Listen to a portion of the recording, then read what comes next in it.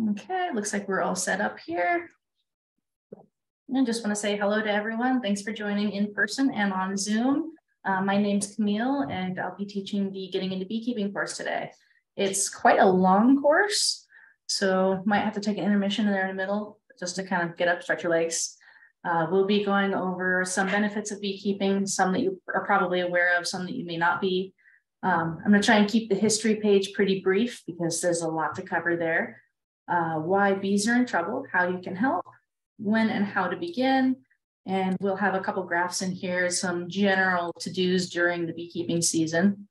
Hive composition, placement, and terminology is going to be the bulk of the class here. So we're going to be learning lots of vocabulary, which part of the hive is for what purpose, and so on and so forth.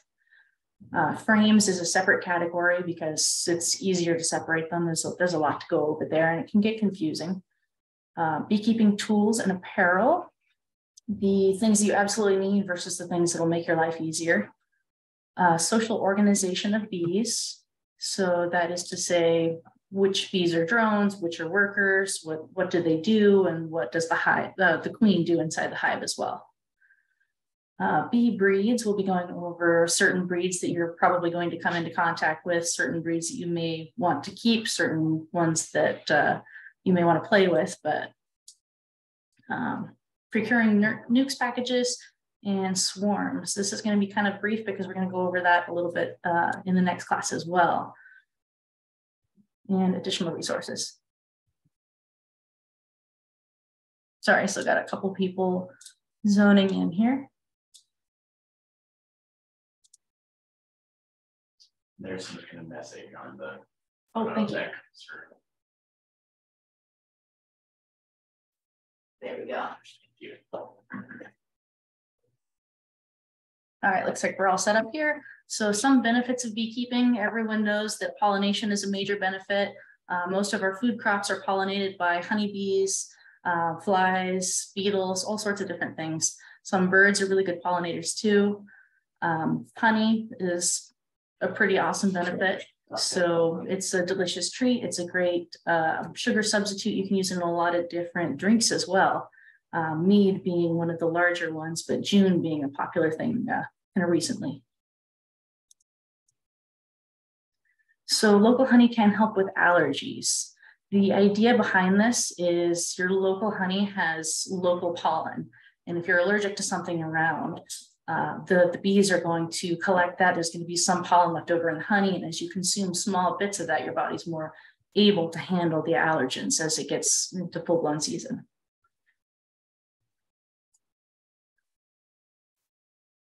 The wax has a ton of different uses. It can be a little difficult to render, but you're going to have quite a bit of this as a beekeeper, so you can do different things with it. The best use for wax is to remain in the hive as drawn frames. This isn't something you can just buy. So if you have drawn frames, that's a really important resource to hold on to and protect from wax moths and mice and so forth. Propolis is one of those things that a lot of new beekeepers don't really know too much about. It's essentially bee glue. So bees will collect tree sap or anything sticky in the wilderness. They will mix it in with their saliva, and they'll make this kind of glue paste thing that they use to seal all of the hives together. So when you go into your hive and it's stuck together, you have to pry it open with your hive tool. That's because the propolis and some bird comb is keeping everything stuck together. And the propolis is actually kind of cool. It's the bees' way of sanitizing their hive as well. It's pretty much anti-everything, antiviral, antibacterial, antifungal, anti-inflammatory, and antihistamine. A lot of people will actually use these in tinctures and ointments. And Fred Selby, actually, he's one of the beekeepers that provides the bees here for Chenards. He'll use it as a toothache remedy as well. So he'll just chew a little bit of propolis. And of course, it's a really rewarding learning experience. If you're bored and you get into beekeeping, you'll never be bored again. There's always something new to learn. So let's get into a brief history of beekeeping. Don't want to bore anybody here, but there's some pretty cool stuff in here that can actually help you as a beekeeper. So early humans, I mean, early, they began as robbers of bee nests. They would basically do a destruction harvest. They would take honey, they would take brood, they would use it as food, drink, like mead, medicine, and even currency. So if you had a beehive that you staked out as your own claim, that would be a form of currency. You'd be really rich if you had a couple of different beehive spots. The earliest records of human interactions with bees, this is the robbing that I was talking about, dates back to 8 to 6,000 BC in rock paintings, which you'll see photographed here. The top photo is from Spain and the bottom is from Zimbabwe, which is kind of interesting because this is the first known record of humans using smoke to calm bees during harvest. And these pictures are both from The Hive and the Honeybee, a Dayton publication, originally written by L.L. Langstroth himself. And as animal husbandry began, the earliest domestication of bees dates back to 970 to 930 BC. This is in Tel Rehav, Israel. The apiary contains somewhere between 75 and 200 cylindrical hives made of sun-dried mud. It's not exactly known how many, because it's kind of hard to tell when you're looking at something like this top photo here. It's basically a bunch of mud that eventually disintegrates after all those years, so kind of hard to count there. So hives are built from the cheapest materials available. It seems really expensive today, but they're still trying to use cheaper materials. You can see hives today made out of plastics, woods, all sorts of different things. So gums, which are just sections of tree with hives that have made their life in there, have been historically used. Sun-dried mud containers, like the one in Tel Rehav here. You could use fired clay, reed skep baskets, even fishing baskets. This photo down here at the bottom, these were old fishing baskets that had been turned into honeybee hives, and they're insulated with mud or dung or straw or whatever insulator happens to be around. So the bees will basically live in anything. Throughout the centuries, you've had lots of different uses for bees in their hives. So resource collection is the obvious one. Pollination, of course. Warfare is kind of an interesting use for honeybees, however. Rhododendron honey along the Black Sea, you may have heard of mad honey. So the rhododendron honey causes hallucinations, and if it's consumed in too high quantities, it can even actually cause death. So if you look into the history books, there are several instances. I think there's 5 armies that I was reading about that have been completely subdued just by the mad honey going through that region. So if you have rhododendrons, Not an issue here. They're so thick along the Black Sea and there's not much else to collect that it can be a problem. Around here in Oregon, I know they grow wild, everybody has them in their yards, but there's so much abundance of resources around, you're not worried about the mad honey around this area. Definitely an interesting thing to know, but I've never heard of anything like that around here. Skep booby traps. You see the picture in the brick down here of a skep. Kind of interesting. They were actually rigged as booby traps in Northern Europe. So if the gates fell, they were attached to the skeps. The skeps would be knocked over as the gates fell, and then the attacking armies would be swarmed with honeybees as well. I wouldn't want to charge into that personally. So L.L. Langstroth is basically the father of modern beekeeping. Movable frames have been experimented with. He's definitely not the first person to have come up with this, but he patented the movable frame hive with regards to bee space, which we'll be getting into a little bit later. That's 3/8 of an inch in 1852. And today it's still the most common hive used, particularly in commercial operations, backyard beekeeping, all sorts of things. So where can you find honeybees today? You can find them in nature, you can find them in the backyard, which we'll be focusing on today, or in commercial operations. Each of these 3 scenarios, bees are living in pretty different ways. In nature, you usually find them in living trees. I don't think I've ever seen one in a dead tree before. So they'll be in little crevices. The trees are pretty rough, so they're going to use a lot of propolis to smooth their nest out, and it's going to be more hygienic than most of your backyard or commercial beehives. The backyard is pretty easy as far as a management standpoint because you usually only have somewhere between 1 and 12 hives in the backyard. They have close proximity, but a backyard beekeeper can tend to the bees quite a bit more than, say, a commercial beekeeper. So you'll have markings on the front of your hive to prevent drift. You'll be able to treat each individual hive instead of as a whole.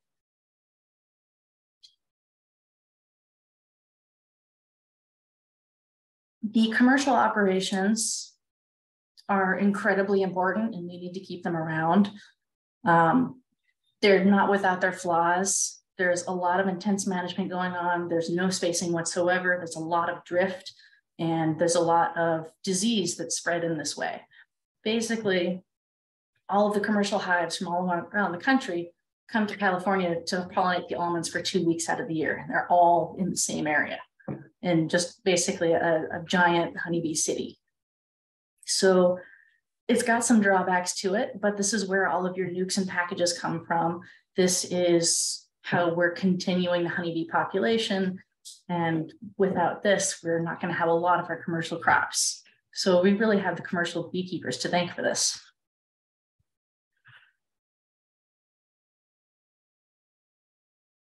A couple of reasons why bees are in trouble.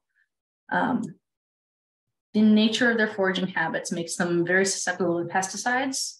So the most important thing I can impart to you is if you're going to spray any of your plants with anything, just don't do it when they're blooming. When they're out of bloom, it's usually safe to treat.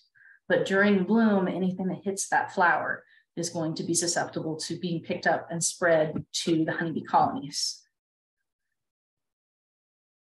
Like I was mentioning briefly before, commercial pollination can spread the diseases and pests, particularly varroa mites, eastern foul brood, American foul brood, these types of really dangerous things for honeybees. Urbanization and changes in agriculture leading to loss of habitat. Monocropping makes it so there's not really good forage around. Urbanization can be a pro or a con.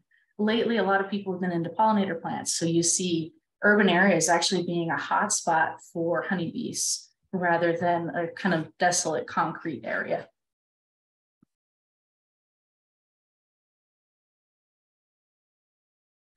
Colony collapse disorder isn't necessarily something that is from one specific thing. It's a combination of all these things coming together in order to kill the colony. Poor forage, weather, climate makes a big difference. We had a really, really rough year last year. We had way too much rain. We had late frosts. Queens weren't able to mate with drones at the proper time. So a lot of these factors really made a hard year for us last year. Also contributed to poor forage and because of the poor pollination, we didn't get many crops. I think I got 2 apples on my tree last year, and that's when I had two beehives in the backyard. So poor forage leads to poor nutrition, and just like humans, if you're poorly nourished, you're more likely to succumb to pests and disease like mites and your foul brood and your sac brood and your chalk brood and all these things. Pesticides are an ever-present problem. If something is flowering, pesticides are used, that's really going to impact your colony. So all of these factors coming together is colony collapse disorder. You can definitely do things to minimize each of these bullet points here, but as a whole, there are a lot of things that are just simply out of your control. And I think my figure down here is a little bit off. 30 to 50% losses are common. In backyard scenarios, I think it's closer to 60% these days. It's pretty high. I feel less guilty now. Mm-hmm. A lot of us have been having a lot of losses. I myself actually had 50% loss this year. So I've got 2 surviving hives that are incredibly strong. I had 1 hive that began weak and just never really took off, and 1 hive that just got demolished by varroa mites. Despite best efforts, they were treated, but it was just too much. So how you can help kind of goes with colony collapse disorder. Bees forage quite a distance. So you're not necessarily having a beehive that isn't associated with any other bees unless you're really, really rural. Bees can typically forage somewhere around 3 miles. So they're integrating with all the other hives around them, all the other bees, the native bees, all sorts of different things are going on here. In a pinch, they can fly up to 10 miles. You don't really want to see that happening. You're going to see some struggles, but typically speaking, 3 miles is pretty average for honeybee foragers. As far as responsible beekeeping, it's not something that can be learned in a day or a year or 5 years or 10 years. It's something that's continually growing. So talking to your peers, being in bee clubs can really help, but really there's nothing better than actual experience. So the more you're out there with the bees, the more colonies you have, the more experimentation you do with breeds, the better you're going to be.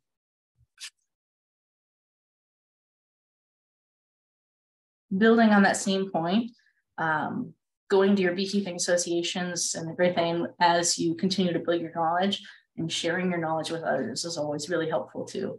The beekeeping community, especially around here, isn't terribly huge, but it's a pretty tight-knit group. So if you go to Lynn Benton Beekeepers Association, for instance, they meet about once a month. They're all just a really awesome group of people. They're willing to share their knowledge. They've got lots of cool speakers. So keep in touch with the community and keep on learning. When and how to begin, we're kind of getting into the bulk of the material here. So when, gonna hit you hard right off the bat here, it's expensive. You should consider cost. You should start as early as possible. Beekeeping has always been an expensive hobby. It is continuing to get more expensive as inflation rises. No way around it, unfortunately. But if you start really early, you get little pieces here and there. It's definitely doable for just about anybody. And upfront costs, if you start with nothing and build, are going to be pretty high, but it will get easier over time as you get all the equipment. Let's see. Little explanation on this fourth bullet point down here. Consider buying set amounts of bee equipment each month. The hive skeleton is just the boxes I'm talking about, not inside them. So they can get kind of pricey for pieces of wood, but if you do it in small increments, then it's not so much of a problem. The idea is you do want to have your hive set up, available and ready and in place and painted, completely ready to go when the bees arrive. And that's usually somewhere around April or May, depending on if you get a package or a nuke.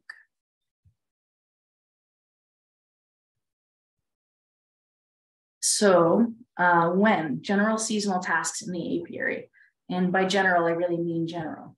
This is basically what you do year after year. The time frame is going to shift depending on the weather and depending on your colony and a couple different factors. So this is a pretty loose build right here. Winter is what we're going through right now. Obviously, the snow outside. So this is when, if you have existing colonies, you prepare any equipment, you would build any new equipment that you would need. Weather watch, if you have existing colonies, if you see a day where there's temperatures of 55 degrees or above, and it's not too windy or rainy, you can get out and do some emergency feeding. Expanding your beekeeping knowledge, a good book, a class like this, going to your local beekeeping meeting, this can really help you throughout the year. And this is also the time to pre-order your bees. We typically start pre-orders starting the first week of January, and then we stop right around April when the packages arrive. So in April and May, this is when you're going to be doing your installations and you're going to be starting your feeding for existing colonies. So install your packages in your nukes, get them all situated and ready to go. Make sure to feed them heavily at this time because you're trying to build them up for the season. You're trying to get their population big enough that you can actually harvest the honey. This is also, once you start getting them kind of settled, when you're going to begin your treatments for varroa mites. It's good to start early, keep up your integrated pest management, and get them completely gone or close to completely gone by the time they go into winter and you can no longer treat. April and May, you'll also be watching your colony expansion. As you get to about 70% full in one box, you're going to add another box and continue doing that until you get to your honey super. May and June, this is the honey flow. So you're going to start seeing lots of things blooming. You're going to start looking at blackberries are the main thing to look for. When they start blooming, that's the biggest honey flow of the year. And that's when your honey super should be on. Hopefully your colony has grown to the point that they can continue to bring all of this harvest in and they can get a box or two of honey for you. So your honey supers or your honey boxes are going to be added at this time. And you'll actually stop supplemental feeding at this time as well. The moment your honey super goes on, you stop feeding them sugar water so that they don't store sugar water in your honey super. You don't want to harvest honey sugar water. You'd rather harvest pure honey. Also important during this time of honey supering that you don't treat for mites. There are a couple of medications where if you absolutely need to, you can treat during the honey flow, but it's not recommended.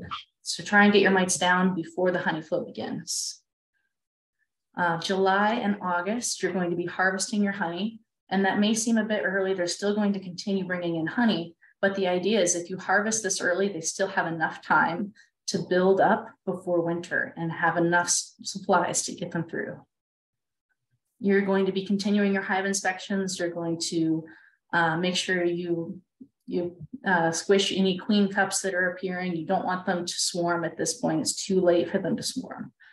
Watch for late season robbing as well. At this point, you've done your honey harvest and maybe a little bit of honey left over that they're cleaning inside the hive. So there's going to be a lot of honey smell going on. They're also gathering a lot of resources and they're going to want to protect those. Other honeybees know that, and they're going to want to go to the weaker colonies and take all of their honey.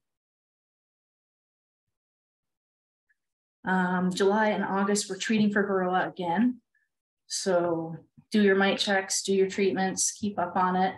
And hopefully by winter, they're going to be at a manageable level. September and October, we're continuing to watch for robbing.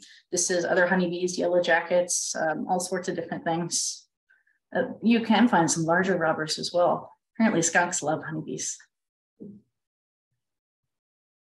Your last treatment for Varroa is going to be in September, October as well, unless you're using oxalic acid, which I don't have much experience with, and I'm not really going to be covering that topic today.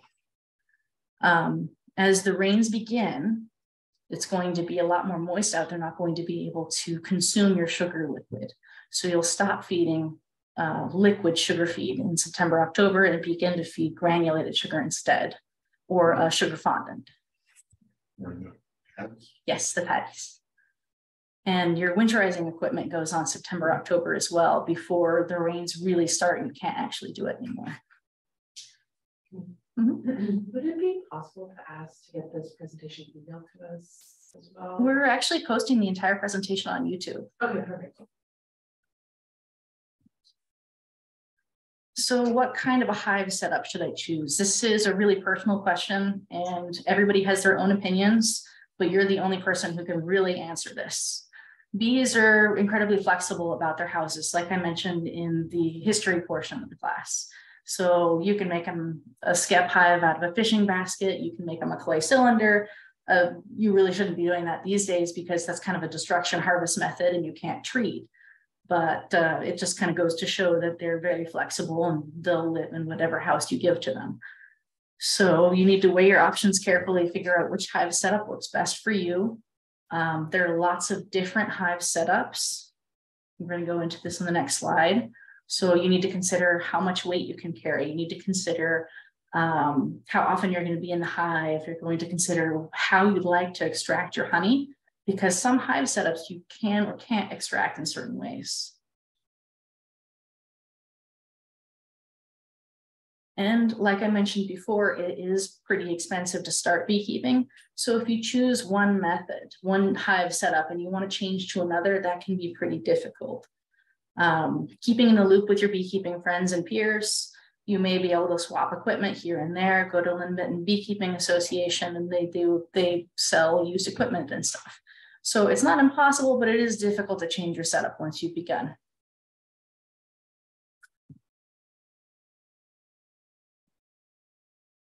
So removable frame hive types. These are the types of hives, unlike your skep hives and your fishing trap hives, that are usable and harvestable by humans. These are your non-kill methods of beekeeping.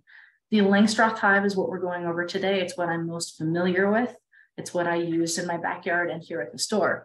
There are two different sizes, so 8 frame and 10 frame. Literally, it's just a difference of 2 frames. So it's just a couple inches difference, but it makes a big impact as far as weight. The flow hive is an adaptation of the Langstroth hive.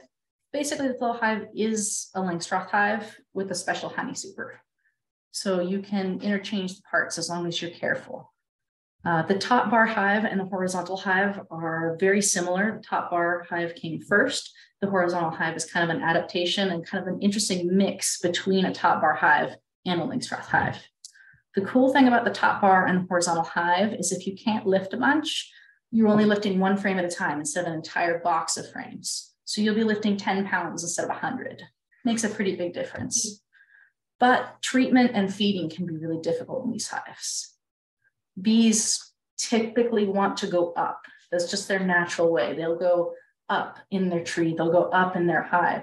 So having a horizontal hive does pose some problems.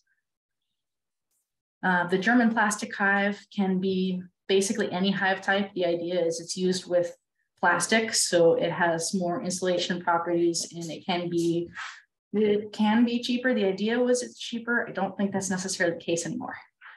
The Slovenian cabinet or AZ hive isn't really practical around here, mostly because of its size and its management, but I put it in here just because it's really, really cool.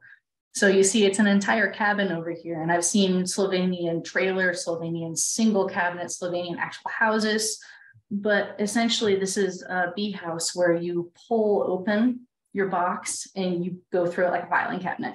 So kind of interesting in that respect. And the bees can be insulated during the winter time. They're actually inside. But as you can see on the outside of this house, all the entrances are on the outside, so they can come and go freely. Hive placement is really important. So where you have the hive, which direction you have the entrance does make a difference. You should have your hives built, painted, and in place, ready to go at least a month before your bees arrive. You don't want any off gases from paint, or you run the risk of having your bees abscond or just simply leave. So consider how many hives you'll have. From a backyard standpoint, 2 hives is a pretty good number. There's not too much more management from 1 hive to 2 hives, and you actually stand to benefit one hive or the other. You have a weak hive, you have a strong hive. You can put some of the frames over to the weaker hive and bolster it. You can, if you have a queen failure, you can put a frame of brood into the failed queen area and re-queen it, and you're not really out all that brood. You can swap stuff around. As long as you're sure that there are no brood diseases. Hives can be marked, so bees recognize home. Bees are particularly good at recognizing shapes, and there are recent studies where bees will actually recognize odd and even numbers as well. So kind of cool. I think they were using playing cards and a simple water solution as a reward and a sugar syrup solution as a reward. And they actually figured out the odd versus the even numbers pretty easily. As far as marked, you can mark your hives with basically anything. A lumber crayon works, bee decals work, different colors, different shapes, just something around the edges so that they know which home is theirs. The only thing about colors is try and avoid red. They don't really see red. It's more of a shade of gray for them. So if you're looking at different colors, see anything but red. Southern and eastern exposures are best. You are considering wind. You don't want them to have a lot of wind on the entrance. That can really help keep them in the hive when they should be out foraging. You want them to have an easy takeoff and landing point. Morning sun, important on the morning part, needs to shine on the entrance. The morning sun wakes them up, starts them foraging. If they're facing north and they don't get a whole lot of sun, they're not going to wake up early. They're not going to be out foraging for a couple of hours, which could make a big difference later on. Deciduous trees, Pros and cons here. Really great because they have good afternoon shade, which cools the hive in the summer. They have no leaves in the winter, so excellent sun in the winter, as long as you don't have a problem with falling branches and you can keep an eye on the hive. I have mine under a flowering plum and it works out great for me, but I do keep up on tree maintenance. So it's important that you don't have a bunch of branches falling on the hive. If you have to make a decision between too much shade and too much sun, err on the side of too much sun, because the shade can be really detrimental to actually getting them out and actually getting them foraging. And if you drive down the farm fields in California, you'll see it out in the sun all the time, 120 degrees. It's not great for them, but they do fine.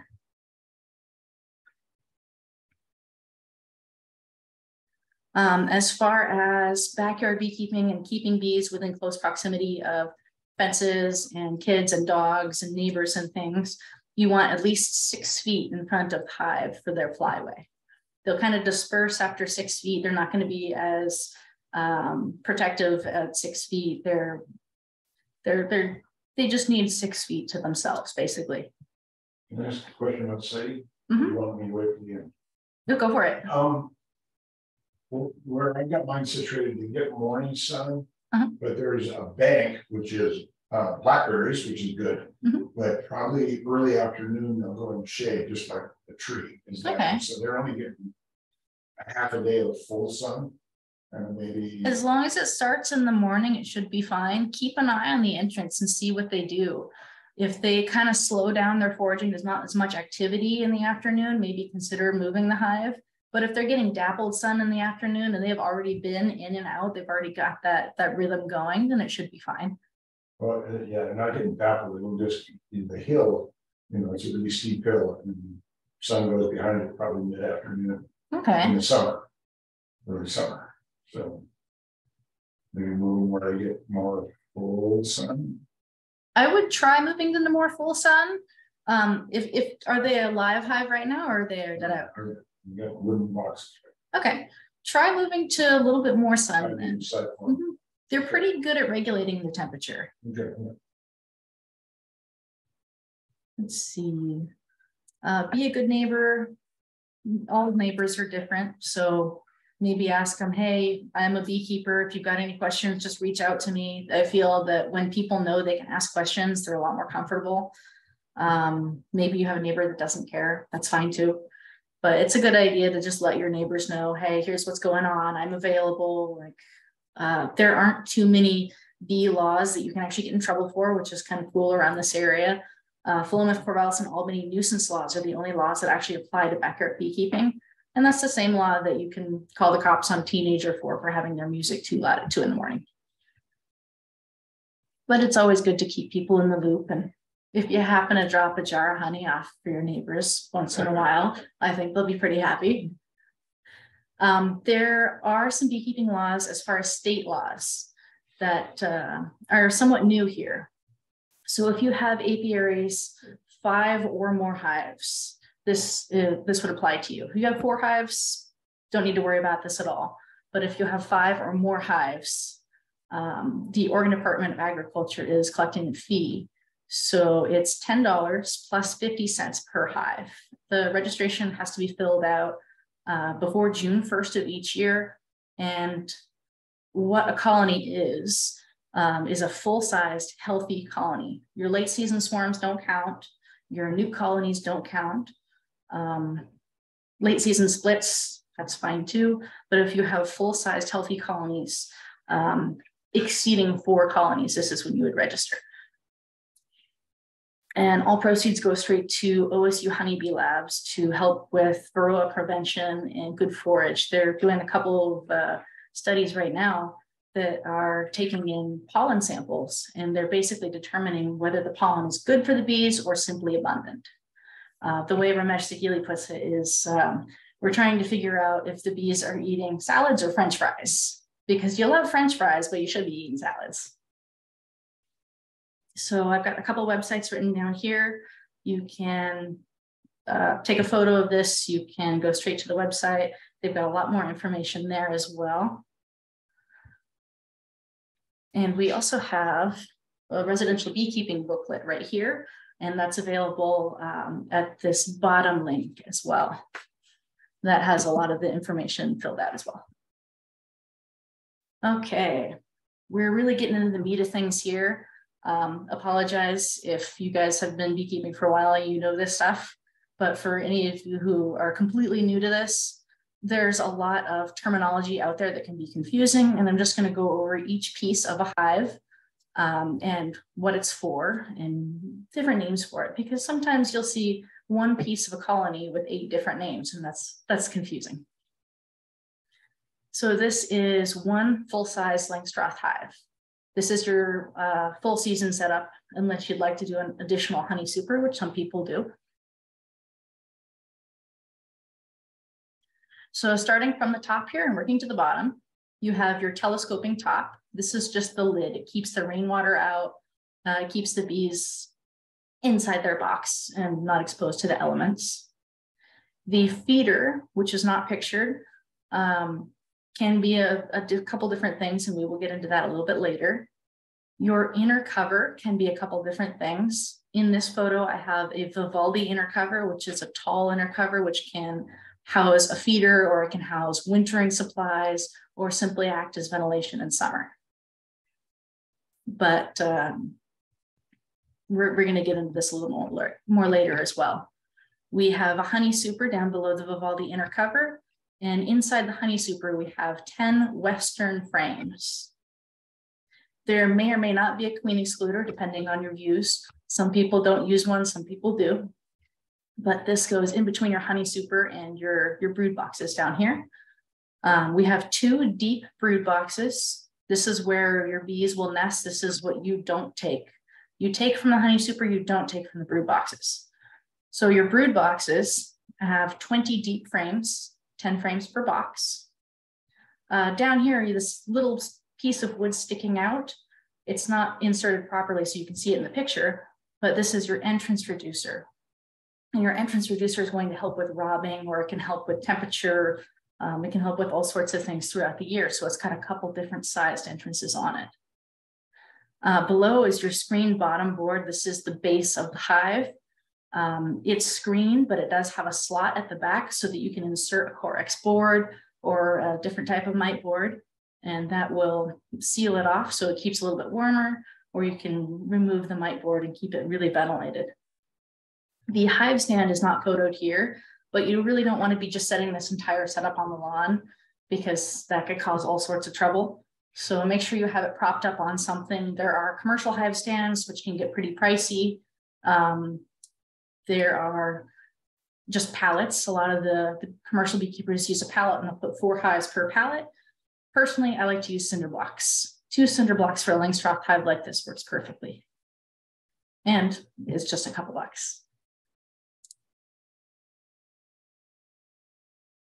So these are all completed hives before supering, but they do look a little bit different. Just different hive configurations for different styles of beekeeping.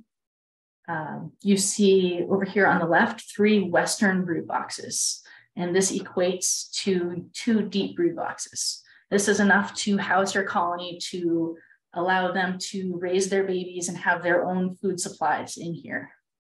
The reason we may do 3 Western brood boxes versus your 2 standard deep brood boxes is the Western brood boxes are a lot easier to lift. So from a management standpoint, the Western boxes are easier. Typically on site, I have your standard configuration with the 2 deep brood boxes, but at home, I actually do the Westerns. So it makes it a lot easier when you're having to lift a bunch of all at once.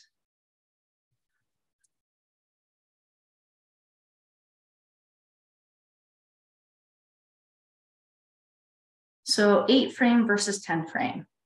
It sounds complicated, but it's really simple. The only difference is you can fit 8 frames into an 8 frame hive, but you can fit 10 frames into a 10 frame hive. So the difference between the 2 hives is about 2 inches. They're the same height, they're the same depth, they're just a little bit different as far as the width. The weight is the biggest difference though. A lot of people have gone to your 8-frame equipment, which isn't standardized equipment, but it's easier for a lot of backyarders because a full deep brood box in an 8-frame hive is typically around 80 pounds versus 100 pounds in your 10-frame.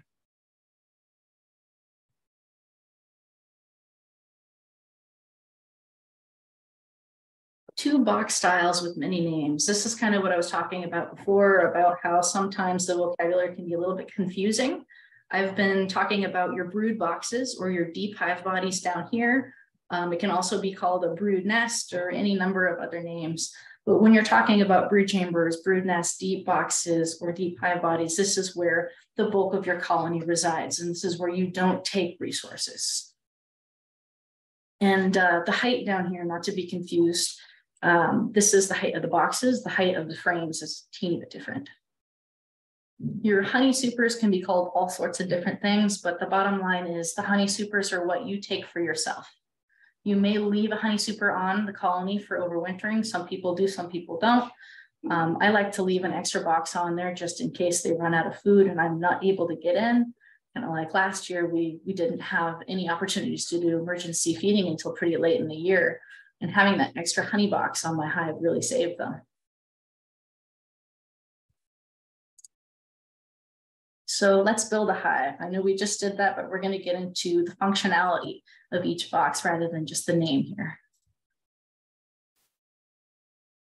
So your screen bottom board, we're working from the bottom to the top this time. Like I said, it's the base of the hive and provides the entrance for your bees. This is also where your entrance reducer comes in. It fits right along the bottom side here. And the placement is it sets on top of your hive stand and your brood boxes are set on top of it.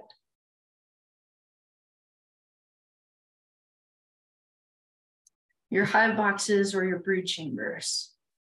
It will house the colony, the brood, the food, the workers, the drone, and the queen all reside within these boxes. Typically, you will begin with only one of these boxes. When you get a package or a nuke, you're not going to have a full-size population, and you're probably not going to start with completely drawn frames. So you'll start with this one box, and you'll wait until they begin to use the frames within. The 70% rule is usually what I use when building my colony. So in a 10-frame box, that's pretty easy. When 7 frames are being utilized by the bees, and you've got 3 frames that are unused, you don't want them to run out of room. You're only checking in on once a week or once every 2 weeks. So once you find that they're using 70% of that material, you'll add another box and allow for more expansion. 2 brood boxes seems to be the magic number. You can just continue building your colony until they get enormous, but from a management standpoint, that's a complete nightmare. And you only want really 2 brood boxes and up to probably 2 or 3 honey supers at a time.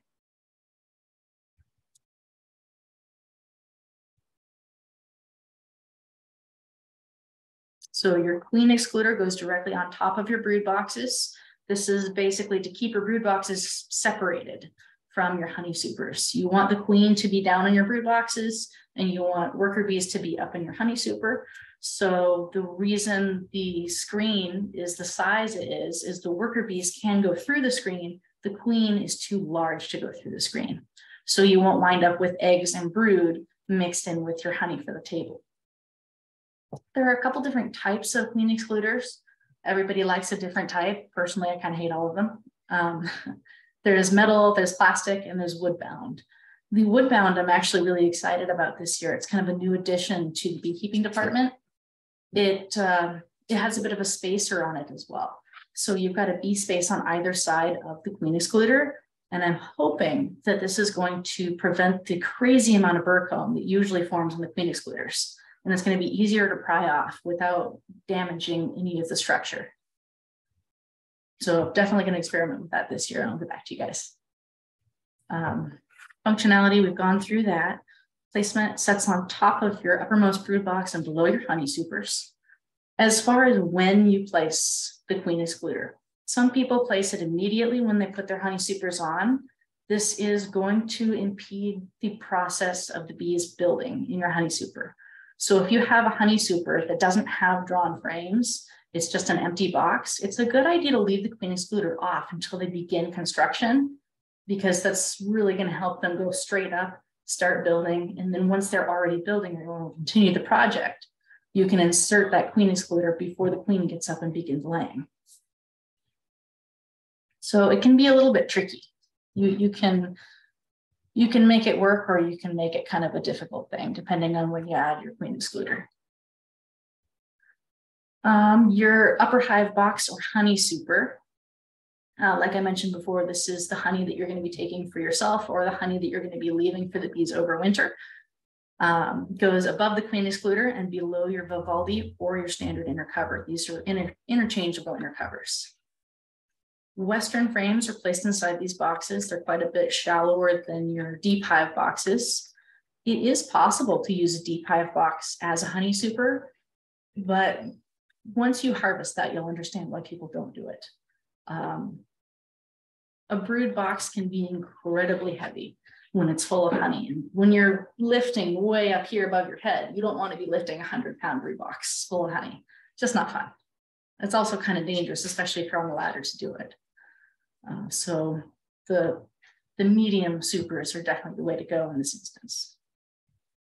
Again, the 70% rule just with your brood boxes. Once the bees have finished filling about 70% of your frames, you're going to want to add another honey box.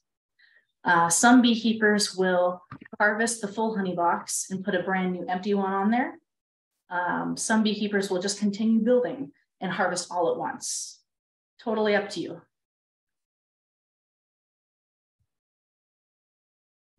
Yes.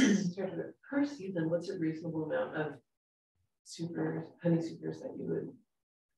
Around this area, typically the number of honey supers you'll see in a really good season, you'll see probably 2 or 3 honey supers. Last year was terrible and we barely got one full. But on a really good year, you can get a couple honey supers on there. Okay.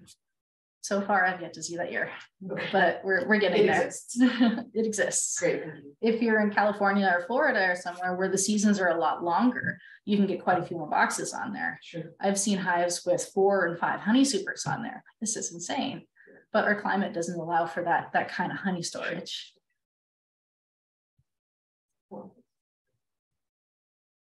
So your Vivaldi inner cover. Try to make this simple. There are inner covers. This is one of the inner covers. There's the standard inner cover, which is just a thin strip of wood with a little hole in the center, and your Vivaldi inner cover, which is a little bit taller. The functionality here is actually really important, whether it's a standard or the Vivaldi inner cover. So the inner cover goes into your telescoping top, and it goes flush onto your honey super or your wherever it goes. Depending on the season, your Vivaldi inner cover may be on top of your brood boxes, or it may be on top of your honey supers. But the idea is it always follows your telescoping top. It's always connected to the telescoping top. And it prevents your telescoping top from being glued to your frames. Because the telescoping top goes over the top of your boxes, it's really hard to pry it off.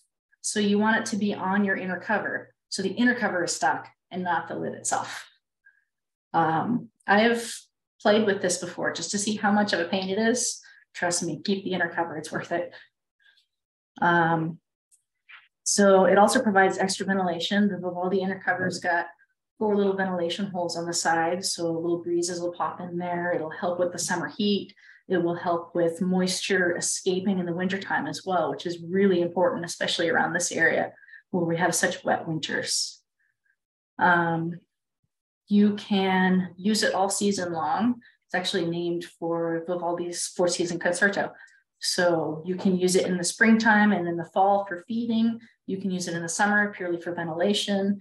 You can use it in the winter to add water wicking material. So you can add hamster shavings, you can add pine needles, you can add burlap, a bath towel, a moisture board, any type of moisture wicking material, as long as you change it out once in a while. This will really help through the winter. And it'll preserve your telescoping top, because once they get soggy, they pretty much stay soggy.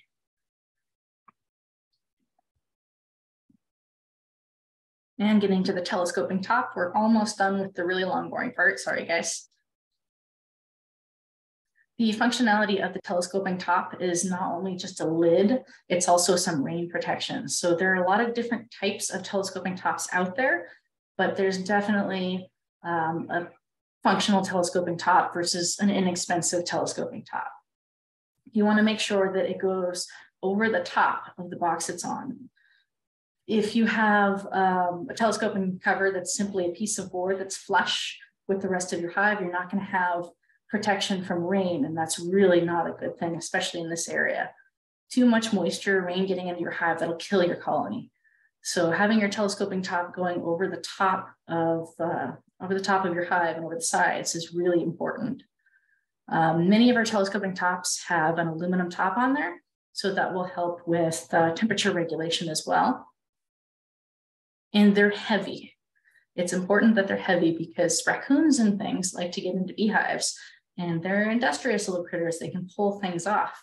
So having a heavy top will help prevent your larger robbers from getting in as well. When it comes to bears, they're going to get in if they want to get in. So you're really looking at squirrels and skunks and stuff like that.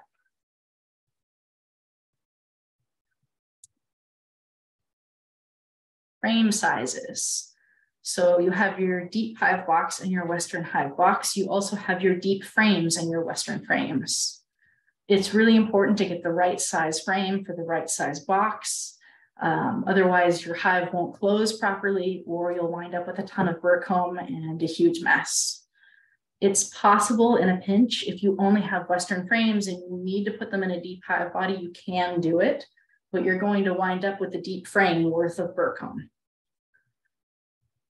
So always good to have extra frames on hand. I try and keep bulk discounts going on all my frames out there. So if you get a couple of extra, definitely not a bad thing. Going over this again, your 10 frame hive configuration, 10 frames per box.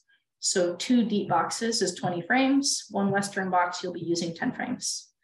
The 8 frame hive configuration, 8 frames will fit per box. So 2 deep boxes is 16 deep frames versus 1 Western box is 8 Western frames. Now I told you guys I was going to be getting into bee space a little bit later. Bee space is 3/8 of an inch. And this is part of the reason why LL Langstroth is so famous. The measurement in which bees will not construct comb or fill it with propolis is about 3/8 of an inch. So what he's done here is between frames, you've got 2 bee spaces to allow for some comb production. You have a bee space between the wall of your hive and the next frame, the bottom of your frame and the bottom of your hive, the top of your frame and the top of the next box, all 3/8 of an inch.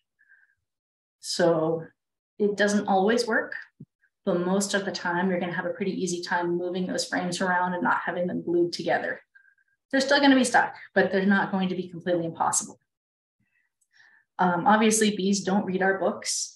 This photo here is improperly drawn comb where they've actually done something called cross combing. Instead of combing across the foundation here, they've combed against the next foundation. So there's little strips of wax versus an entire sheet of wax. You'd have to cut this completely away and have them redraw it. But most of the time, these measurements work out so this doesn't happen.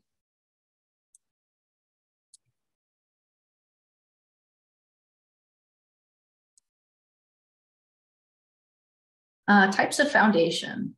So just like a frame is to a picture, the foundation is the picture, the frame is the frame itself. So we're talking about what goes inside the frame here.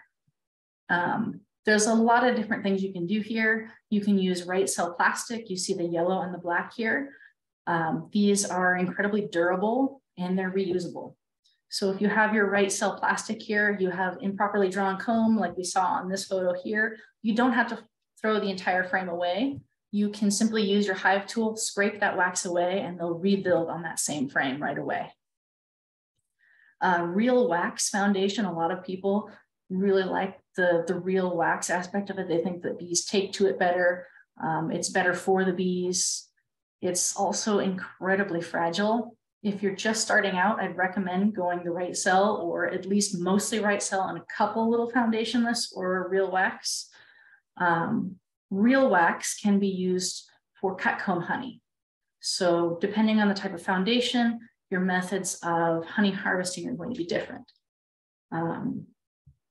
Cut comb honey is basically when you take a foundationless or a frame made of real wax, and you take a cookie cutter and you cut out the wax and the honey together, and then you sell that or you give that to your friends as is. So they receive a box with honeycomb and honey, which is kind of cool. And you can use the wax as chewing gum too. It's actually an earlier form of chewing gum, but it's not for everyone. And if you want to spin your honey, say in a centrifuge, if you've got a lot of honey, you want to put it through that centrifuge, get liquid honey out of it.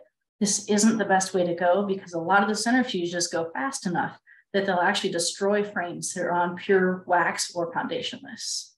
So that's where the right cell plastic comes in. It'll stand up to the centrifuge.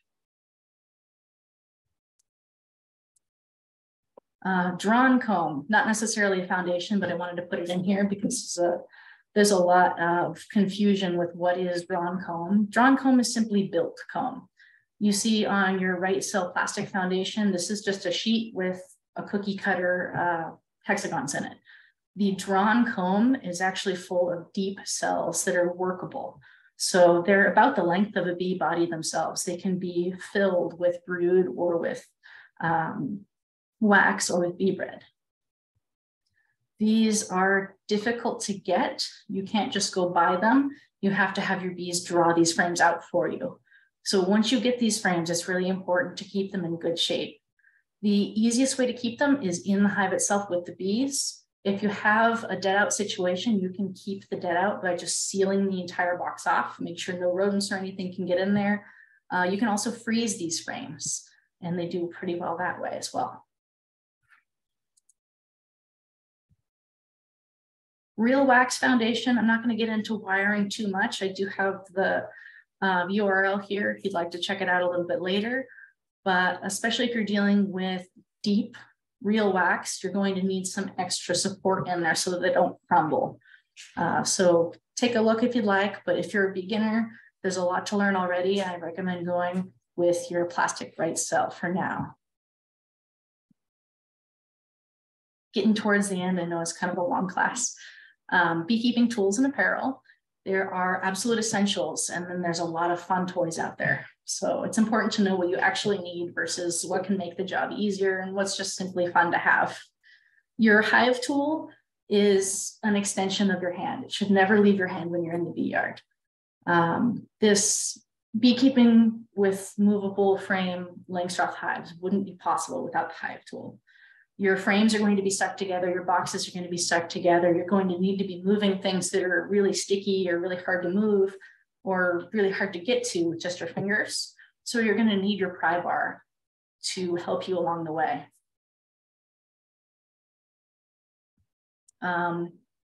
Most of your good hive tools are actually sharp as well.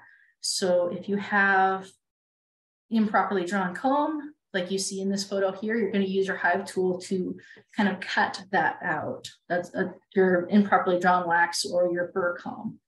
Your smoker is an incredible tool as well. Some people don't like using smoke. They can use sugar water, a couple other methods, but I really stand by the need for a smoker. It's not just for the beekeeper. It's not necessarily that the bees don't like the smoke. This is actually a really life-saving tool for the bees. So the smoke can be used to control the bees, not only to their temperament, but also their movement. So you are expelling smoke, which blocks their pheromone receptors. They smell the smoke. They don't smell the alarm pheromone. It keeps them calm. They don't really want to be blasted with a bunch of smoke. So if you have a bunch of bees on tops of your frames and you're trying to put your equipment back together, you can crush a couple hundred bees putting your equipment back together. A few quick puffs and all the bees go back down into the frames. You can safely put your equipment back together. As far as apparel, this really depends on the beekeeper. It depends on how comfortable you are. It depends on maybe your budget. For a beginner beekeeper, I fully recommend a full suit, a good pair of gloves, obviously good shoes. Don't wear sandals out there, it's not fun. Some people will go out in a light sweater and a veil. Some people use gloves, some people don't. Take it from me, getting stung in the cuticle is not fun. I like to wear gloves, but you don't have to wear gloves. Some people wear heavy leather gloves. Some people will simply wear a pair of vinyl gloves because it's difficult for the bees to recognize that as human skin. It's also difficult for them to kind of walk on there and sting. So they don't necessarily want to sting through the vinyl. The vinyl also sticks to the frames and rips, so you have to take that into account as well. But that can be an alternative to the heavy leather gloves that kind of impede your dexterity. Social organization. This is a massive topic, so I'm going to try and keep it kind of short. There are male bees and female bees. The drones are male and they're not always present in the hive, but they can be confusing when it comes to finding the queen. The queen and the drone look very similar, so there are some differences that you should note. The drone has eyes that are facing upward and they're very large. Reason being is their sole purpose in life is to mate with the queen. And when they go to drone congregation areas, they fly significantly lower than the queen. So they're always looking up, hence the upward facing eyes. The queen herself, she is much larger than a worker, but she has a kind of a conical abdomen, whereas the drone has a very rounded abdomen. She also has the worker eyes. So if you see big buggy eyes, not the queen. Drones are kind of interesting because depending on the breed of bee you have, they're the ones that are going to show the color characteristics. So your workers are pretty much your workers. Carniolan, Italian, Standard Survivor, Caucasian, the workers look like the workers. The drones will show different color variations. So they can tell you a little bit about what kind of bee you have. Your queen does a couple different things in her life, but for the most part, all she does is she lays eggs and she distributes pheromones throughout the hive to keep everything kind of in concert.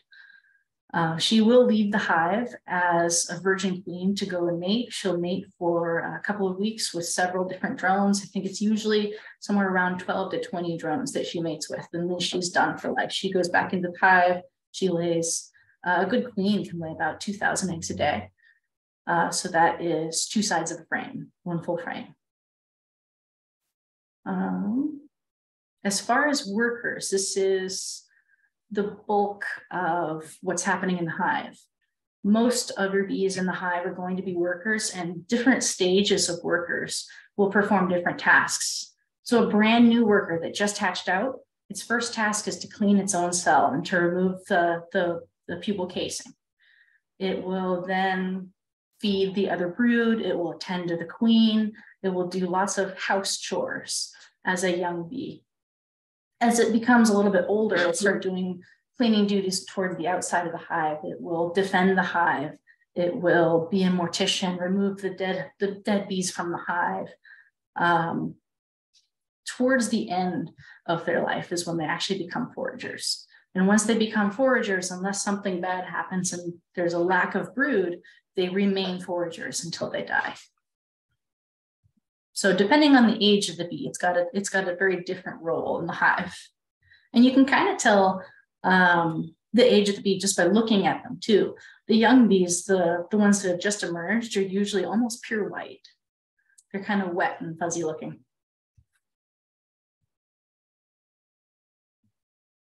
Oh, and when you're looking to spot the queen, another thing here, the thorax is very different from worker to queen. The workers have a very fuzzy thorax versus the queen has a big bald spot here. So that's another thing that you can look for when you're searching for the queen. Talking about brood. So brood is essentially just bee babies. They develop in the cells from egg to larva to pupa to adult, but their adolescent stages collectively are called brood. Brood is pretty easily distinguishable between all these 3 different types of honeybee. So your worker brood is the bulk of what you're going to be seeing in your hive. This is a nice flat capped piece of hive here. This is an excellent pattern. You see very little holes in this. This is a good laying queen right here. And this is what you want to see. Drone brood is present throughout part of the year, particularly in the early spring and summer months. A lot of beekeepers will remove drone comb, particularly if it is a full frame or quite a bit of the frame. And there are a couple different reasons for this. It's taking up valuable real estate for one. And for two, drones take a little bit longer to hatch than workers, which makes them prime targets for varroa mites. Varroa mites can have a couple of extra life cycles on drone brood, so they prefer to habitate inside drone cells. So it's kind of a form of varroa control, getting rid of the drone brood as well. Having excess drone brood during certain times of year can kind of point you to problems with your queen too. If you have a failing queen, maybe she doesn't have enough sperm left over. She's laying unfertilized eggs, which are drones. So that can kind of point you towards maybe you need to replace your queen. You maybe need to look into this a little bit further. But having excess drone brood usually isn't a really great thing. Peak season, you'll usually see, I think it's about 10 to 15% of your population will be drones. Getting into bee breeds, we talked about this briefly with the drones showing colors. The two main breeds that we sell here at Chenard's are Italian and Carniolan bees. The Italians are the most common breed in the US. Most of the commercial beekeepers go to these guys. They have very large populations. They're very gentle. They don't propolize a ton, so they're pretty easy to get into and out of the boxes. They do have high comb building, so they're quick to build up, which is a boon if you're a commercial guy and you want to create a whole bunch of nukes, a whole bunch of packages. You want to get the most bees for the early pollination of those crops. They are moderately hygienic, but they do have high drift, which can be problematic. They are more likely to go to the wrong hive by accident. So they can spread all sorts of diseases in that manner. The Carniolan breed is personally my favorite. When you look at the drones, the Italian bees are going to be your classic gold and black. Your Carniolan drones are almost full black. So they're really pretty bees. They're originally from Slovenia and Austria versus the blue of Italy, so slightly different climates. The Carniolans are slightly more suited to our climate here in Oregon.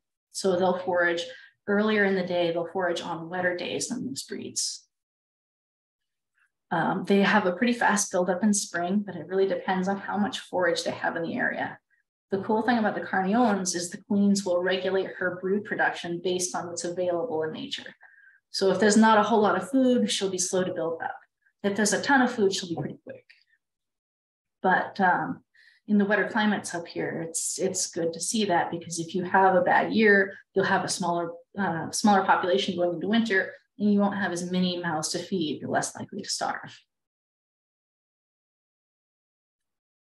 They are very hygienic bees. They don't usually have very many brood diseases. They have a little robbing instinct, which is pretty cool. The Italians, I think, are quite a bit more likely to rob from other colonies. Carniolans are less likely to build burr comb, but they do propolize quite a bit. So you're going to be pulling out your hive tool and really trying to pry those boxes apart. Caucasian and Standard Survivor are breeds that we've carried in the past. We are going to continue carrying queens for Caucasian and Standard Survivor stock. So if you need to requeen, come to us and ask if we've got Caucasian Standard Survivor. Chances are we'll have some in our queen bank. The Caucasians are originally from the Central Caucasus near the Black Sea. So when you're talking mad honey, you're usually talking Caucasian bees. Not to say that they'll produce mad honey, because there's just not enough density of rhododendrons in the area, but they are black with gray or silver hairs. So if you look at the bees here, it's really interesting. Even the workers will show a little bit of this coloration. I have a Caucasian hive at home, and they've finally gotten to the point where the entire stock is Caucasian. I had a Carniolan hive, requeened it with a Caucasian queen, and now they're starting to show these color traits, which is really interesting. They have the longest tongue out of all the bee breeds, so they are able to forage where some other bees can't. Kind of a downside here, they're gentle, but they do have genetics in there from Russian stock and German stock. So once they're provoked, it's going to take them a while to calm down. Typically, if I have a hive that's gotten a little bit out of hand, if I put them back together, leave them alone for 10 minutes or so, they've calmed down to the point where I can finish my task. So it's not a deal breaker. It's just something to be concerned about. If you get these bees, they can be a little bit more rambunctious, which can also be a boon. If you've got a bunch of robbers in the area, they're going to be more likely to fend them off. If you've got a bear in the area, they're more likely to actually get the nose and just scare him off a bit. That being said, a bear is a bear, and if a bear wants the hive, it will get it. Caucasians have a pretty low swarming instinct.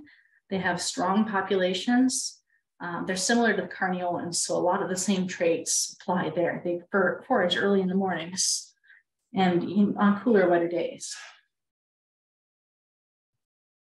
Your standard survivor, it's bred for certain characteristics, so they do change from time to time, but the characteristics that they're bred into, you're looking for hygiene, so fewer brood diseases, maybe some mite biting traits here, low propylizing, high populations, low swarming instinct, good foraging activity like your Caucasian and your Carniolan.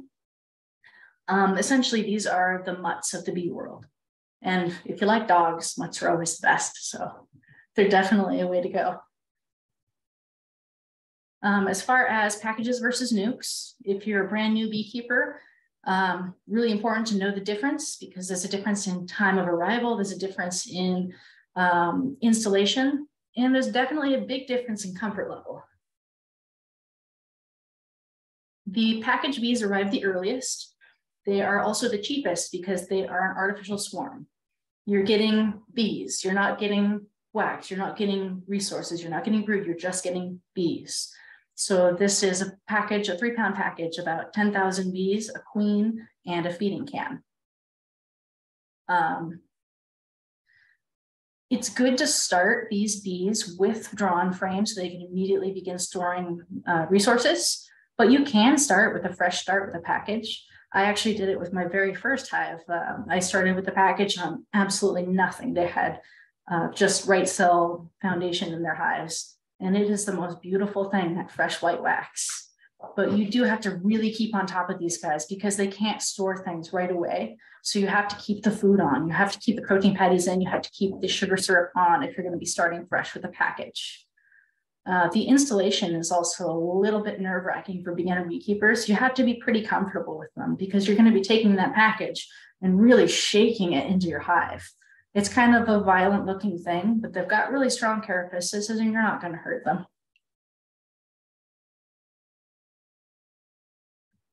But definitely a little intimidating to dump out 10,000 bees. Another boon to getting a package is they're really easy to treat early on. They have no brood to begin with, and most Varroa medications don't get through cap brood, so you'd have to do multiple applications of medication. No brood means one application and you're good. Usually I will use Apiguard on package bees. I'll let them get settled. I'll let them have some protein patty. After probably about 5 days, that's when I'll do my treatment. And I'll wipe out all of the mites all at once because they are simply the mites on the adult bees. Let's see.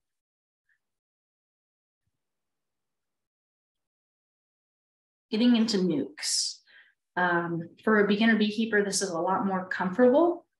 It's really easy to transfer. Nuke is short for nucleus hive. So it's basically the heart of the hive. It's a miniature portable hive with frames taken from strong commercial hives. So you're going to get kind of a mixing bag of bees in here. You're going to need to treat still. But you've got your 5 drawn frames, and different beekeepers will have different configurations of frames. The nukes we usually see around here, I think I've got my numbers scrambled a little bit here. You have 3 frames of brood. You have a frame of nectar and bee bread, and then you have an empty frame for expansion if they have to stay in the nuke for a little while. But they're incredibly easy to install because all you have to do is you open up the nuke box and you transfer the frames into your new box. You dump the box out a little bit too, but it's not like a package. It's very, very easy. The nuke boxes themselves are really handy. You can use them as swarm catchers. You can use them for emergency splits. If you think your hive is going to swarm and you need to give them more room, but you don't have another box yet, you can split into a nuke and recombine later. There's all sorts of cool things that you can do with nuke boxes. The nukes are typically more expensive and they do arrive about a month later. Typically, your packages are going to come in somewhere around mid-April. Your nukes are going to be coming about a month after that.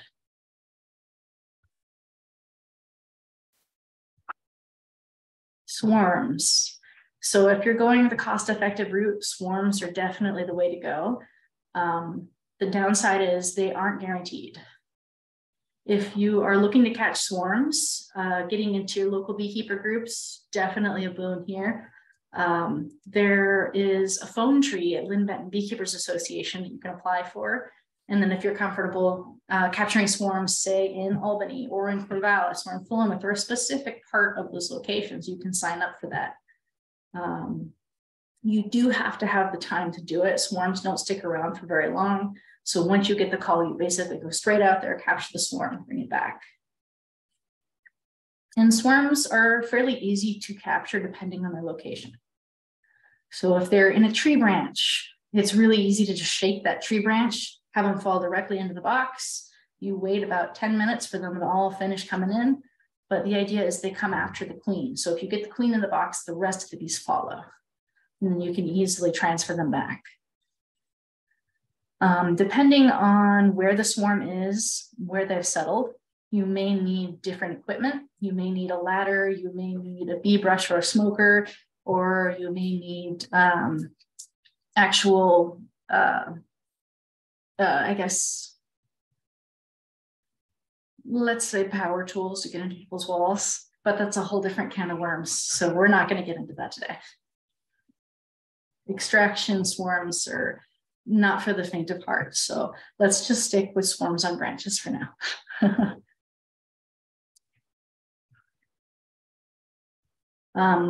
About capturing swarms, though, timing is definitely something you want to consider because a swarm different months of the year is going to be more or less viable in your hive. I've got just a little limerick up here. A swarm in May is worth a load of hay. A swarm in June is worth a silver spoon, but a swarm in July ain't worth a fly. And that really mostly means that if you capture a swarm early, you have plenty of time to build them up, to get them to draw their comb, to get them to raise their brood, that they can make it through winter. If you catch a swarm in July, chances are they didn't swarm because they're hoping to expand. They swarmed because there was a problem. Maybe the mite loads were high, maybe they ran out of space, all sorts of different things. But the idea is if you capture a swarm in July, and you have a brand new hive for them, they may not be populous enough or strong enough or collect enough resources to make it through the winter. So it gets pretty iffy in July. I have had a swarm in June before, and it made it through the winter just fine, but that's about the cutoff is mid-June. And of course, different years mean different things. So this is a general thing here. But most of the time, you want to stop capturing your swarms around June. Briefly going over inspections and feeding, we actually have an entire class devoted to inspections and feeding coming up, I think, in the next month or two. So this is just one slide, just briefly covering right here. You're going to want to do your hive inspections once every 2 weeks. When you first get your package and you don't have any drawn frames, you want to be feeding as much as possible. So if you have the feeder like in the bottom photo here, this is a top feeder in a Vivaldi inner cover that holds about a gallon of sugar syrup. I refill this about once a week when I first get a package. So you're going to have to keep up on that. But actual hive inspections you want to do once every 2 weeks. That's when you take your boxes apart, you take a look at some of your frames, you look at the undersides of your frames, you make sure you know exactly what's going on with all of your frames in your hive. You are looking for expansion, you're looking for the health of your bees, you're looking for good brood pattern. You want to make sure that your queen is healthy. So if you see spotty brood pattern, lots of empty holes, maybe there's something wrong with your queen, maybe it's just the weather, but you want to keep an eye on the brood patterning. The reason every 2 weeks is mostly for swarm control. So a queen bee takes 16 days to hatch. If you check once every 14 days, you're not going to have a virgin queen emerge, and you're going to really be able to suppress your swarming instincts and keep your colony in your hive boxes. As far as what to feed and when, in the springtime, you are simulating a light nectar flow. You're getting them ready, you're getting them building. So that is 1 part sugar to 1 part water. Really easy to mix. You don't really even have to heat it. They'll drink it up pretty quickly. And you want to keep that feeder as full as possible for as long as possible. It's going to increase your wax and your brood production. So it's really going to help your hive build up. But make sure to take your feed off when you put your honey super on, because you don't want to take the sugar water for your table. In the fall, when you're trying to build up that population after you've taken your honey, you want them to be actually storing that sugar syrup solution. So it's going to be a thicker solution for a heavy nectar flow. It's 2 parts sugar to 1 part water, which is quite a bit harder to mix. But if you're like me and you've got a couple different hives, you can get a 5-gallon bucket and a drill paddle on your drill, and you just mix it in a 5-gallon bucket. So works out pretty well. The most important thing to note is you can heat it, but you cannot boil it.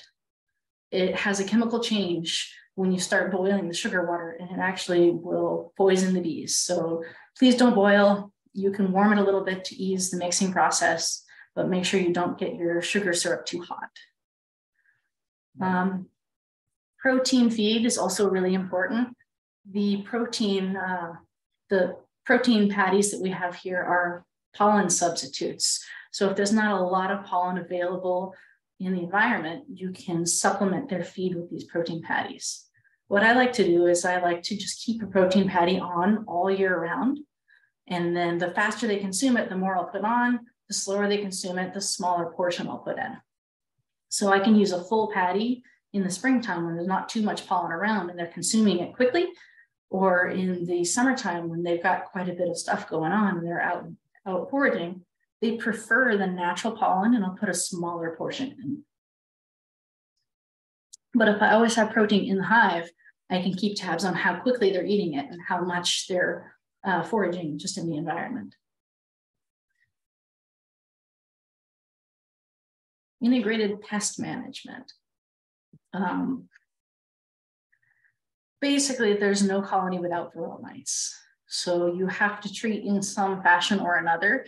If you have a high varroa count going into winter, it's almost a certain death sentence for the bees. So at some point, you do need to really do your research on which medication you want to use and when you want to use it. We typically treat our bees about 4 times a year. So you'll be treating right away once you get your packages or your nukes. You'll be treating possibly right before your honey flow, right after your honey flow, and then right before winter sets in. And some people will actually treat for varroa mites during winter as well with oxalic acid. Oxalic acid is kind of a whole nother can of worms, which I'm not going to get into today. But if you check out your local beekeeping clubs, they have quite a bit more information on oxalic acid than I do. So Apiguard, we don't carry any synthetic miticides here at the store. We only carry naturally based. So Apiguard is actually an extract from the thyme plant. So it's the herb that you usually use. This is most effective on broodless bees. So if you just get a package, you have no brood, you have no bee babies, you're treating for phoretic mites or mites on adult bees, 1 dose of this and it'll wipe them out. So what you do when you get your package is you'll install your package, you'll feed your package, you'll give them sugar syrup, you'll give them protein, and you'll let them wait for 5 to 7 days. Let them get settled, let them know that this is home, they have food, they're not going to abscond. They've begun drawing some wax, but they haven't really started brooding yet. This is when you treat with 1 tray of Apiguard. Apiguard comes in 2 tray packets, but for a package, you're only going to use 1 tray per package. Full colony situation, you are going to use both of those trays. but we're talking about early packaging, small population, no brood. Treatment is typically complete after 7 to 14 days or when the tray is empty. Your instructions say 7 to 14 days, depending on the temperature and your actual queen and colony, your hygienic traits here. Sometimes the tray can be empty within 3 or 4 days. You remove the tray and continue feeding and building your colony strength for the summer nectar flow. It's important to do mite checks here and there, but we are going to get into mite checks in the next class as well. So I'm just going to leave it at that for now. Hive inspections and problem solving is the title of the next class, and that's probably going to be in the next month or so. You can watch a short video of an application of ApiGuard and Formic Pro on our YouTube channel. I've got the link down below, or if you're looking at this on YouTube, you probably have already seen it or already know what it is. This is formic acid. Formic acid is a natural acid occurring in lots of living things. It is basically kind of what makes ants smell bad, but this is incredibly concentrated. It is very easy to apply. It's just like applying a protein patty. You do have to be really careful when you're handling this though. You don't want it to touch your skin and you don't want to take it too close to your nose. I have a really weak nose, and this stuff is kind of like liquid ammonia. If you sniff it, it'll send you straight to a barbed wire fence. So keep it away from your nose. And if you don't smell that acrid scent, you know it's not active. If you don't smell that terrible smell, come to me and I'll get you another one, because it's some nasty stuff, but it's very effective. When you get your nucleus colony, you're going to have 5 frames in your nuke. And it's important that you have all 5 frames drawn before you use your formic acid. It's very strong and you don't want too small of a population when you use it, or you could damage your queen, you could damage your brood. So like I said before, that nuke usually comes with an empty frame for expansion. You want to wait until that frame is completely full, your bees have begun expanding before you use this treatment. So you install your nuke, you feed your nuke with sugar and protein.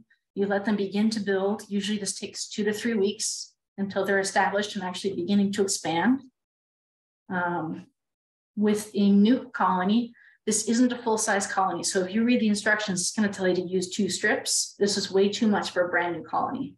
So use 1 strip perpendicular to your frames, and that's going to be good enough for your nuke.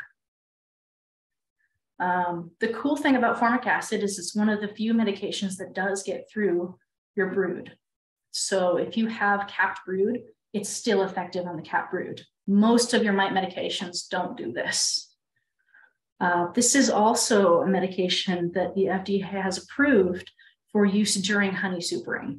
I absolutely don't recommend it, but just throwing it out there, if you have an emergency you have to treat while you are honey supering, you can remove the honey super for then and treat, but the FDA has approved use during honey supering as well. We are going to go over more on Formic Pro and hive inspections and problem solving later on as well. But like I mentioned before, you can check out our YouTube channel, and I have a video of me actually applying the formic acid to a hive out back as well. Just a word of warning, the hardest part about applying this isn't the smell and it's not the application, it's getting the package open. It's got some really terrible Ziploc things on it, and be patient, take your gloves off to open the package because it'll give you some trouble. That being said, kids are not ever going to be able to get into this stuff, so that's pretty good. It's child-proof, adult-proof, beekeeper-proof, you name it. I've been known to just get the scissors out. So we've got quite a few online resources. You can check out our actual website at chouinards.com for lots of written resources, good photos here. A lot of these were from beekeepers before me. So we've got a collective information from lots of different sources on here. You can check out the Varroa management tools at honeybeehealthcoalition.org. It's not just your Varroa management. They've got all sorts of cool information on their website as well. And you can always check out all of our video tutorials on YouTube. So this class will be there. All of our previous classes will be there, and then we'll have 5 or 10 minute shorts as well. So there's a plethora of information if you'd like to look. As far as books go, it's always good to have a good book on hand. The best sources that I've found for the money are the Beekeeper's Handbook. OSU uses this as their textbook a lot of times in their beekeeping programs. It's fairly inexpensive. This is a brand new edition, and it has so much information on there. There's hive configurations, there's different brood diseases, there's mite control, there's wintering, everything in there. Lots of really cool graphs, life cycle, some biology.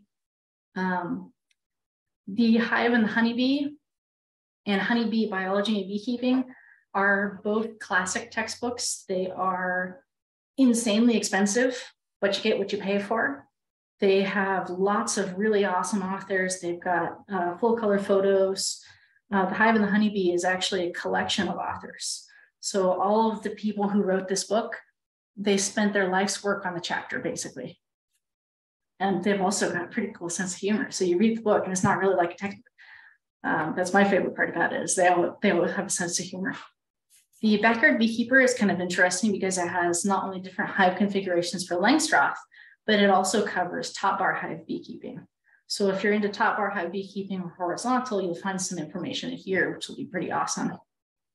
Garden Plants for Honeybees. I love this book.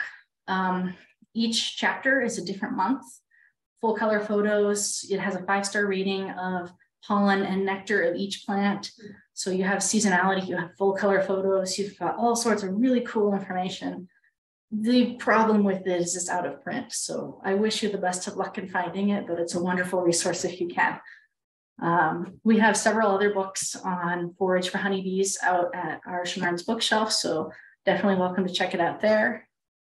And I think that's just about all I have for you today. So let's open it up at first for people in the classroom itself, and then we'll move on to anyone who has questions in Zoom. Nothing right now. Good job. Thank you. Thank you. Thank you for, that was a wonderful introduction. Oh, thank you. So thank you very much for your time. I do have one question. You had mentioned about where you're setting up the your hives, the concern about wind on the entrance. Mm-hmm. We have a pretty strong afternoon wind in the summer, and so of course we can position it to kind of, but generally, is that conducive to? The wind can definitely be a problem. So if you have, like you said, your afternoon wind on the entrance, that can make it so your bees are less likely to want to fly in and out. They're more likely to be blown off course. So it's harder for them to get in and out of the hive. You can do a couple different things. Wind blocks are pretty effective. Some people will use hay bales right next to there. And so you'll still get a little bit of breeze through there. You get some ventilation. You'll still get some sun, but you're not going to see the wind quite as much. You can tilt your hive a little bit so the angle's a little bit better. You can use all sorts of different things, really. Okay. But you do want to minimize the wind as much as you can. Okay. Anybody else? Okay, let's move on to Zoom. If anybody's got any questions, please feel free to unmute yourselves or pop into chat here. I have a question. Okay. We have a shed, and I was concerned about putting it in there since the hives, since they won't get sun during the day. Is it better to keep them out of a little shed then? Are you talking like you have your beehive in the shed with the entrance leading out? Yes, so there'd be a wide opening to the east, Okay. but the three sides are covered and the roof is covered. As long as the entrance itself has light on it, then you should be fine. This is similar to your Slovenian or AZ hives, actually. So the entire beehive is inside the building. The entrance is what's really important to have exposed to the sun. Okay, I was concerned about, you said it would be better to have too much sun than rather than too much shade. Mm-hmm. But your Slovenian cabinets have got the nice insulation. They've got the warmth. And the entrance is really what you're really focused on, getting the sun. Okay. All right. Thank you. You're welcome. Any other questions?